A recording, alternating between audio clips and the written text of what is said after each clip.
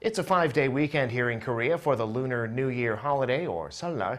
And for millions of people, that means giving gifts, like high-quality beef and fruit, often with elaborate packaging. But as our Min Suk-hyen reports, more people are looking to cut down on the packaging and buy gifts that are eco-friendly. Shoppers in South Korea are getting pickier when it comes to a product's environmental impact. They're looking for labels like low carbon or organic. And so this holiday, there are more gifts to meet those demands, from low-carbon apples and shine muscat grapes to Hallabong tangerines. Some people are also looking for gifts that keep their loved ones healthy amid the pandemic. Because of the current situation, I can't visit my parents or spend time with them this holiday. I also have an uncle and can't visit him either. So I'm out here to get them gifts, something that's healthy and eco-friendly.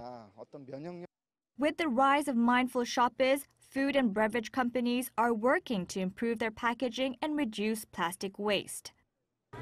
In this gift set, the usual yellow product lid has been removed and the plastic tray to hold the products is partially made out of reused plastics to make it more eco-friendly.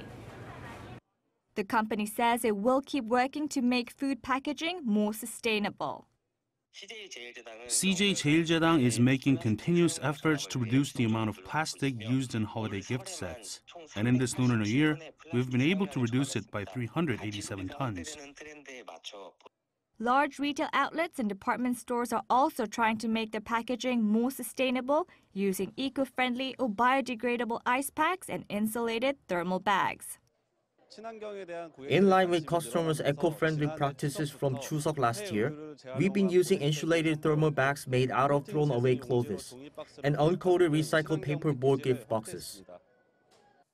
With gifts now going green, there's nothing better than knowing that your shopping is helping the environment. Min Suk-hyen, Arirang News.